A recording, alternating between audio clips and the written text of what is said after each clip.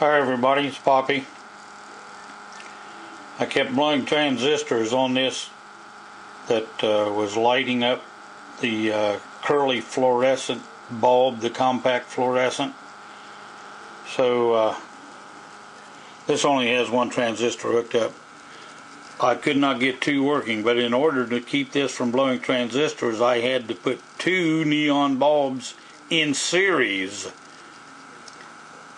It would light one constantly and the transistor would blow, and then I hooked another one up in parallel to it and it still blew the transistor. So what I did was I put them in series.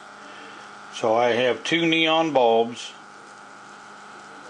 one transistor, I have one trigger coil, I have 3 run coils because I'm using the second part of this second coil as a run coil. So I have one trigger, 3 run coils, and it really lights up a fluorescent bulb. As you can see, it does real good.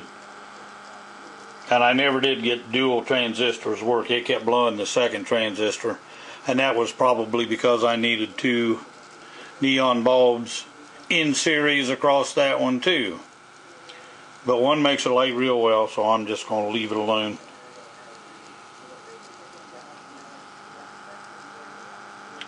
But there you have it. Standard Bedini motor.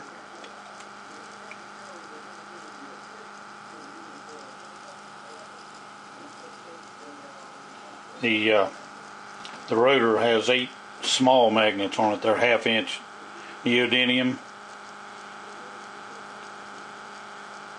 And it's the spindle from a CD-ROM drive. And the rotor is the bottom of a CD case. Cut down so it'll just hold the magnets on it. Excuse me.